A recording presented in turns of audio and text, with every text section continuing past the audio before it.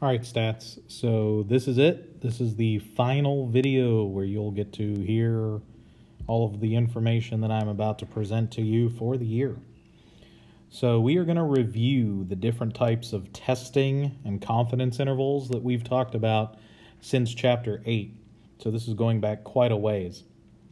So mainly things are going to fall into three categories of confidence intervals and testing. We have the ones for proportions, we have the ones for means, and then we have the ones for multiple outcomes beyond 2. Those are our chi-squared ones. So when we tested a proportion, the first thing we did was the confidence interval. Now on the screen, what you see right now is the entire process for running the significance test. When you run the confidence interval, you only need to check the conditions. So if we're dealing with a proportion, a percentage, when we go to calculate a confidence interval, we need a simple random sample from a binomial population, meaning it can only be success or failure. We need the n times p null and n times, we called it f null. Sometimes it's called q null, and sometimes books like ours just put 1 minus p null. But we need the sample size times success and the sample size times failure to be at least 10, and we need the population to be 10 times larger than the sample size. If those things are true, we can run a confidence interval, we can conduct a significance test. Now, when it came down to testing and we had to state our hypotheses, we would state them using P. So P equals whatever, and that's typically our null hypothesis. For the first test, they only ever wrote everything out in words. But nonetheless, we write what we believe P to be, and that's what we're going to put equals. And then for our alternative, we had one of 3 options. Either P does not equal that value, is greater than that value, or it is less than that value. Not equal to is known as a two-sided test. Greater than or less than is known as a one-sided test. After writing your hypotheses, you would then compute your test statistic, which for these is a z, and your p-value, which tells us how likely the event was to occur. After doing that, we would write our conclusion. If p was less than alpha, which is our level of significance, then we called that statistically significant. If our p-value was greater than alpha, then we would say that that was not statistically significant. When something is significant, you reject the null hypothesis. When something is not significant, you do not reject the null hypothesis. If you reject the null hypothesis, then you tell me that your evidence supports whichever alternative you ended up choosing. Not equal to, less than, greater than. If your result was not statistically significant, and then you said that you do not reject the null hypothesis, you simply tell me that there's not enough evidence to support whatever the alternative was. Now, sometimes we were given a hypothesized P. For example, if I'm flipping a coin, I hypothesize that it's going to land heads 50% of the time. That is what I get for my P null. But sometimes we will compare one proportion to another. That is where the confidence interval and significance tests for 2 proportions come into play. When you are doing these, you are simply checking the conditions with not 1, but 2 samples, because you have to check them both. You need a random sample of 1 taken from a binomial population. Then you need a second independent random sample taken from another binomial population. Because you're actually gathering 2 samples, when you check the next condition, you only need to make sure that it's at least 5. N1 times p hat 1, N1 times f hat or q hat or 1 minus p hat 1, N2 times p hat 2, and N2 times f hat 2 are all greater than 5. Both populations should be 10 times larger than their sample sizes. Now for this one, you'll see that they actually have the symbols in there. So for step 2, I like the middle row, P1 equals P2, where you simply tell me which one is your P1 and which one is your P2. And then for the alternative, that means I would also like the second one or the top one, because I like to either put not equal to or greater than, because anytime I assign my proportions, I typically assign the larger proportion to P1. But it really comes down to your personal preference. You can technically assign the first thing they state to P1, the second thing they state to P2, and then if you're testing to see if the first thing was smaller than the second thing, you might have the third row down for your alternative of P1 less than P2. However, you'll notice I chopped off the rest of it because the rest of it is the same. Your test statistic is still a Z, your p-value is still going to be compared to your alpha level, and that'll determine whether things either are or are not statistically significant. The conclusions are quite similar, even though instead of comparing it to what you thought was a proportion, you're comparing one to the other. Does your evidence support that they are equal? Does your evidence support that one is either not equal to the other, or maybe one is larger than the other? That's a 2 proportion. Now, we also learned about our types of errors when we first talked about testing. Type 1 error is when you reject something that in fact was true. That's not good. You don't want to reject something if it's true. Type 2 error is when you don't reject something that's false. Obviously, if something is false, you're hoping to reject it, but maybe you don't. Power of a test, you'll notice that they define it as the probability of rejecting the null hypothesis, but for most of you guys, I found it easier to explain power is anything that causes a confidence interval to get narrower, more precise. Increasing a sample size, that's going to increase power. Decreasing your confidence actually increases power. Now, of course, that one isn't always a great thing to do, which is why if it's possible to increase the sample size, that's the method you really want to take. After talking about proportions, the next thing we focused on were means. And we're a lot more familiar with averages, typically, than we are just basic proportions. If my goal is to test and see if something has an average that I think it has, then I might be doing a significance test for a mean. Doesn't matter if I'm running a confidence interval or a test, I still have to check the conditions. Was it a random sample? If it's an experiment, did they randomly assign the treatments? I also have to check and see if the distribution is normal. Now remember, this is where we first learned about the actual 1540 guideline, which said that if a sample is at least 15, but maybe not over 40, it doesn't have to look perfectly normal, but it shouldn't look extremely skewed or have any extreme outliers.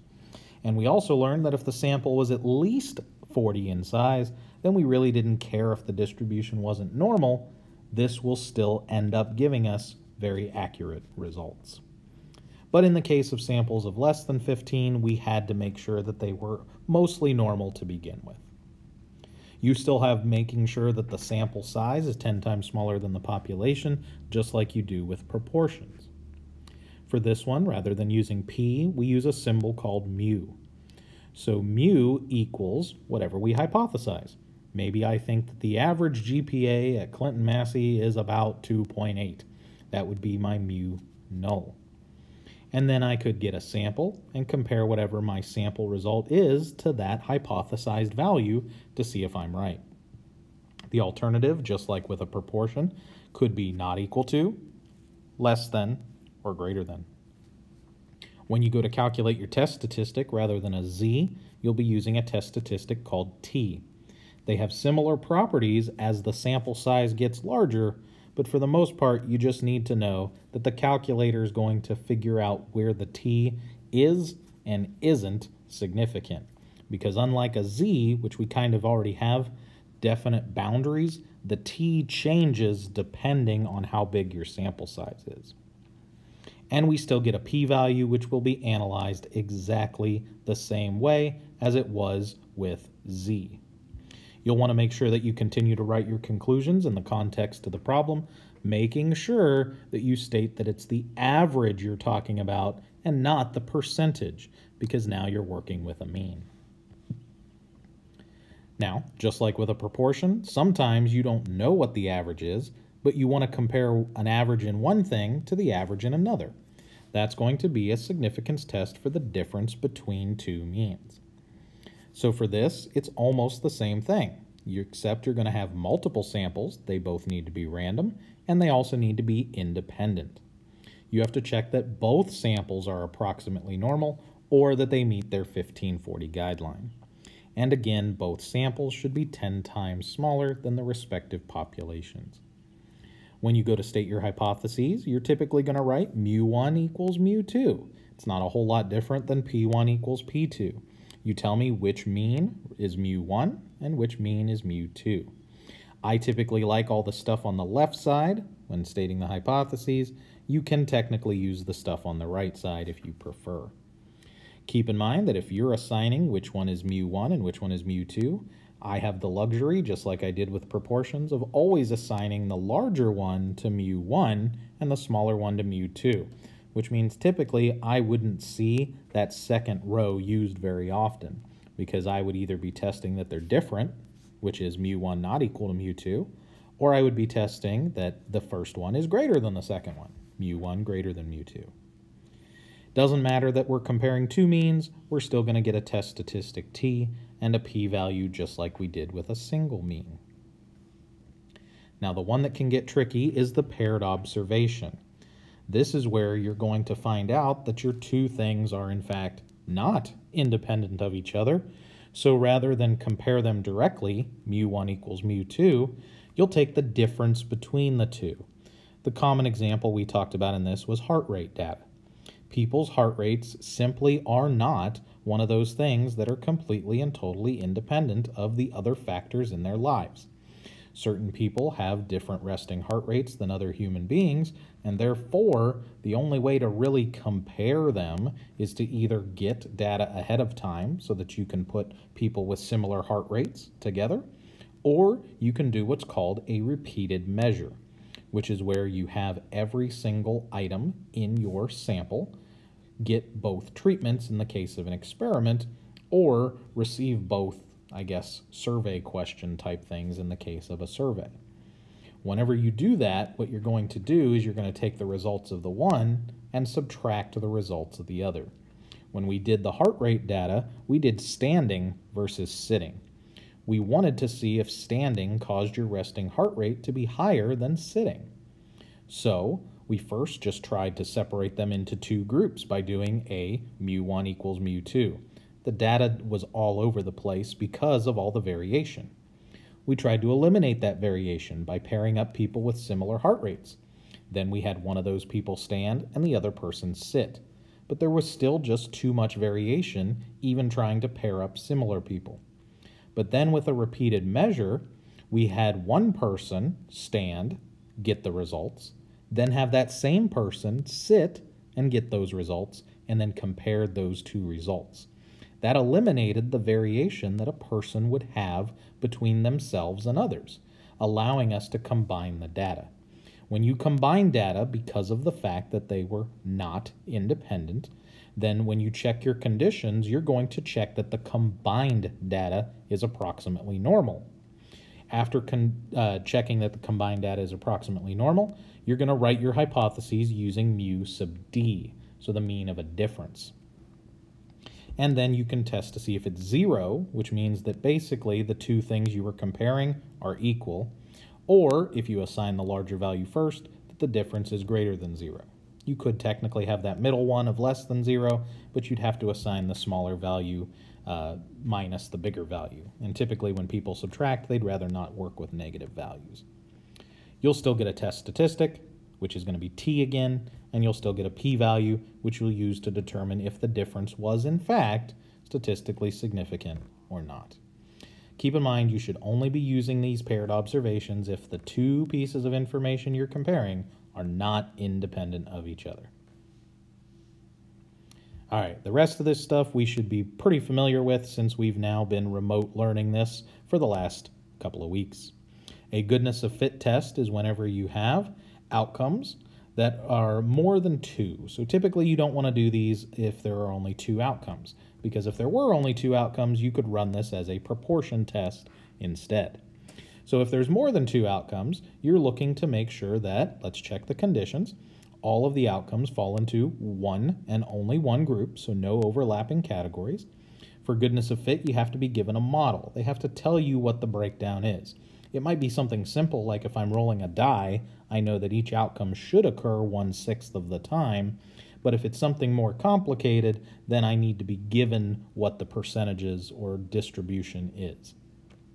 I, of course, still need to make sure that my sample was selected at random, and the expected values should all be at least 5.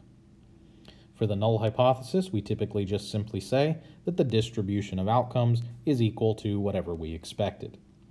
And for the alternative, we're going to say that in at least one of the outcomes, the thing was not met based on the model. So if I go back to the die as an example, I could say that the distribution of outcomes on the die is equal for all 6 sides. The alternative would be that for on at least one of the sides, the die is not landing 1/6 of the time. That would be my alternative. My test statistic is called a chi-square. So it looks like an X, the symbol is called chi, and it's to the 2nd power square because these values are always positive. You're going to make sure that after you calculate your test statistic, you still get a p-value, and thankfully the p-value is exactly the same interpretation as every single other test.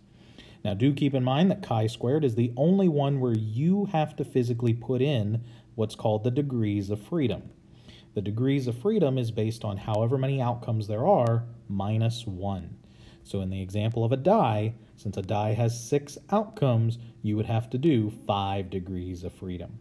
This is literally the only test where you have to put in the degrees of freedom. So just make sure you remember it for these goodness of fit tests. For the chi-squared test of homogeneity, we are going to have a matrix of data because we're going to have 2 variables. That's important here. And because we're going to have 2 variables, that means we're going to test and see if the one variable has any association to the other. But it's a little bit different than our last test, known as a test of independence. When we run homogeneity, we have to have independent, simple, random samples, that's plural, that are fixed in size. Notice it says they don't have to be equal, but you have to decide from the get-go how big each one is going to be. And again, it's multiple samples. That's really what gives this one away. Everything should fall into one category, so no overlapping, and the expected values should all be 5. The good news is when you're getting the expected values for this test and for the test of independence, the calculator will actually get the expected values for you. For homogeneity, the hypotheses are a little trickier. You want to say that the distribution of values is the same for each, now notice it says population, but it's really for each item that you're comparing. The distribution of responses is the same for each year. If they give you a bunch of data for multiple years and they give you a bunch of people's responses to a question, you could simply tell me that the distribution of their answers is the same for each year. They're talking about populations as in the group of data that you're looking at, not really the population of human beings. For the alternative hypothesis, notice the first few words, those are really important.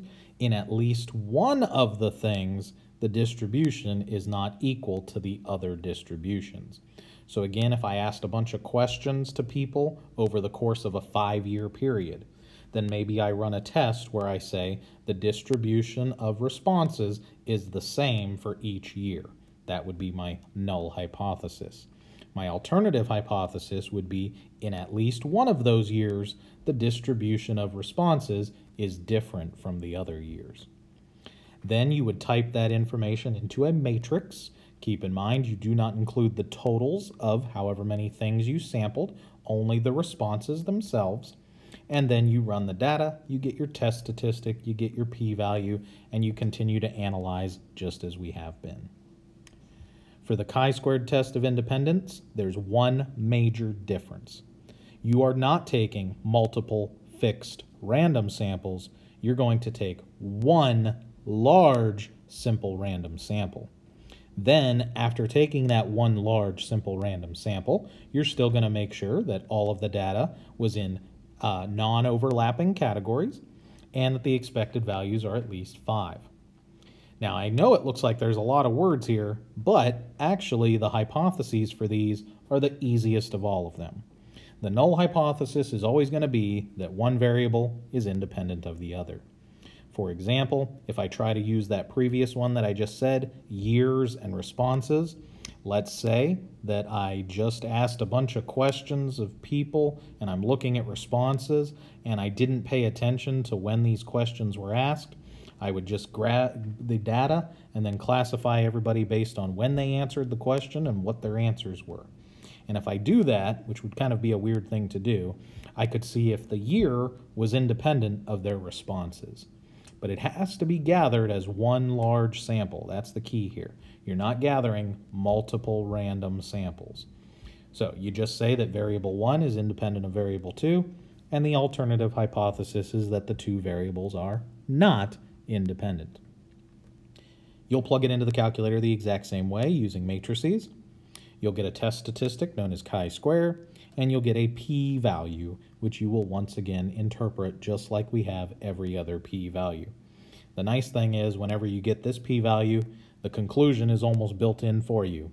If it's significant, then you say evidence supports that these are not independent. And if you get something that's not significant, then you say evidence supports that these are in fact independent. Pretty simple. So anyway, guys, those are all of the different tests that we've talked about. I'm going to include with the email update that I send you and the link to this video a practice set of problems for you to work on based on all the different types of tests. I don't want you to stress over the quantity. Obviously, it's going to seem like a lot, but that's mainly just so that you can see all the different types. I want you to ask your questions just like you normally would, and I will provide the answers to those questions later in that week. Now, that being said, remember that for week 6, you're going to have one big quiz, and that quiz is going to cover, let's just say, whatever I feel like it needs to cover to wrap things up for the year. So I don't want anybody to freak out about that. I don't want anybody to get anxious, all right? So let me just say that for week 6, I can promise you that the things that I ask you to do for your quiz, you are more than capable of managing. So get the questions turned in to me for this review by Sunday. So again, midnight Saturday is when you would want to get those turned in. They are not going to be graded for correctness in any way, shape, or form. All you have to do to get full credit for the week in week 5 is submit all the questions with proper answers and make sure that you submit them on time. So if they're submitted on time, you've answered them the way they're supposed to be answered. It doesn't matter if you get every single one of those wrong, you're still getting full credit for the week. Okay? So this is a review. This is just making sure that we kind of summarize all the different types of confidence intervals and tests we've gone over. Look for that email. And guys, I cannot thank you enough for what I still think has been a great year. I really wish we could have finished things up in the classroom, but overall, you guys were a great group of students. I really appreciate those of you that have taken the remote learning really seriously, asking me lots of great questions. I look forward to hopefully seeing you guys in the future. Never be afraid to contact me even after graduation. I will hopefully stay in contact with some of you guys for years to come. Thanks for all of your hard work this year, and I will talk to you guys again hopefully soon.